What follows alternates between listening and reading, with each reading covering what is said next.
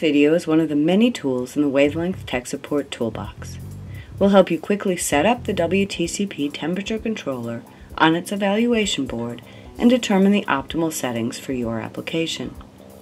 First, download the WTCP eval component configurator software from our website and run it.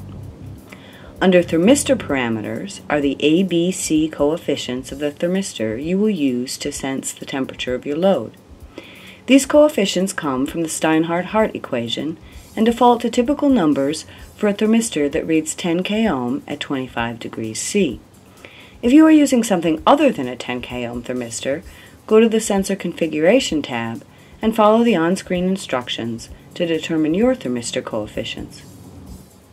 The next section details several operating parameters specific to your application. Upper and lower temperature limits should be in a narrow band of about 20 degrees C around your set point. The set point is the temperature you want your load to settle at long term. The cooling and heating current limits should be below the damage threshold specified in the Thermoelectric manufacturer's datasheet. The voltage limit also comes from this datasheet. Check the box, I plan to use the WTCP eval board. Click Calculate to determine the starting point for setting up the evaluation board. Record these required settings values or print the page for later use. This quick start assumes the set point will be generated locally on the eval board and that it will be set up for single supply operation. Move 2 jumpers to the local position and 2 jumpers to the thermistor position. Make sure J4 and J5 are installed. Install the WTCP on the evaluation board observing ESD precautions. Note the notch on the silk screen matches up with the wings of the WTCP.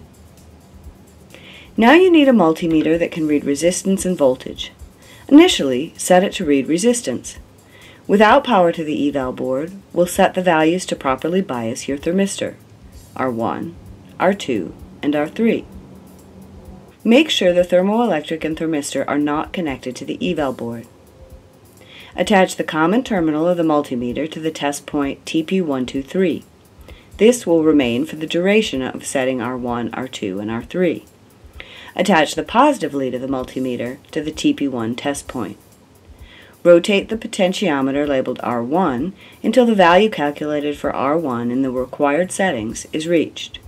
For our demo, R1 needs to be 14.2 k ohm. Repeat this for R2 and R3, moving the positive lead to TP2 and TP3 respectively.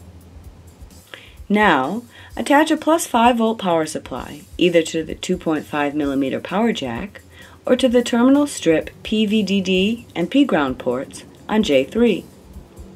Set the controller switch to operate. Set the multimeter to read volts. Connect the negative lead to any test point labeled A ground.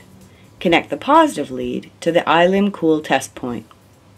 Rotate the iLim cool potentiometer until the value calculated for iLim cool in the required settings is reached.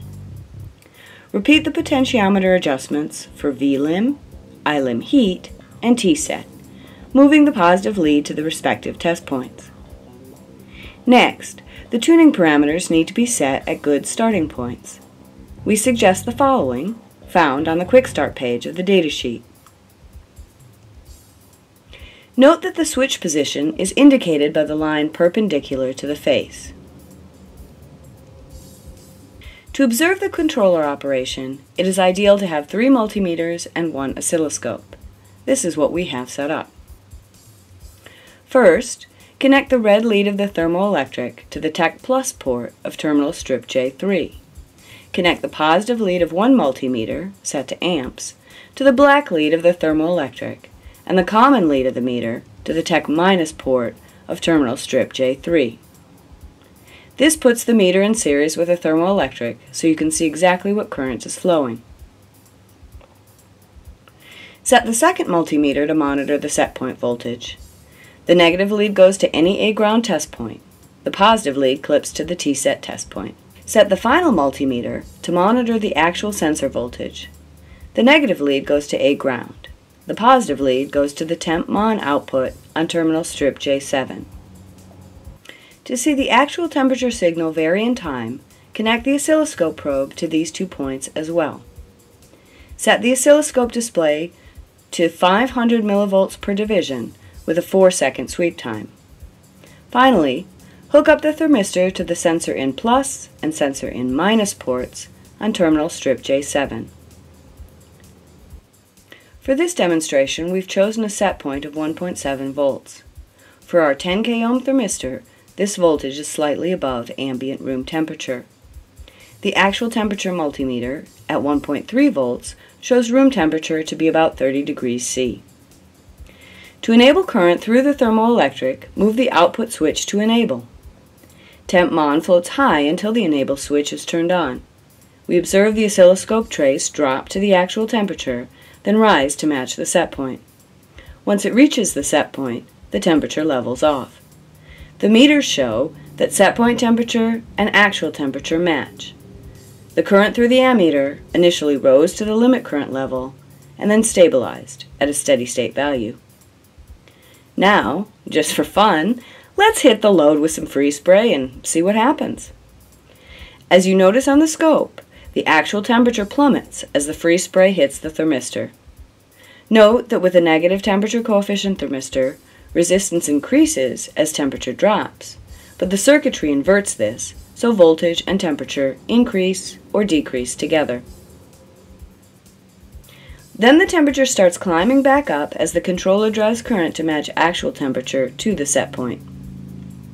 Once it reaches the set point, there is a little bit of an overshoot, but then it comes back down and stabilizes to the set point. To minimize the overshoot or time to temperature, a tuning process is detailed on page 16 of the WTCP datasheet.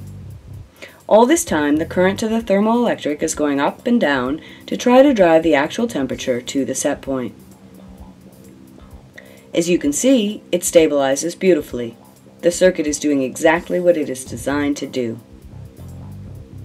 Once you have tuned your system using the evaluation board, Wavelength can provide a smaller board with fixed value resistors and capacitors to duplicate your settings. Contact technical support and ask for the WTCP OEM System Integration Board. There's more detailed information in the WTCP PWM Temperature Controller datasheet.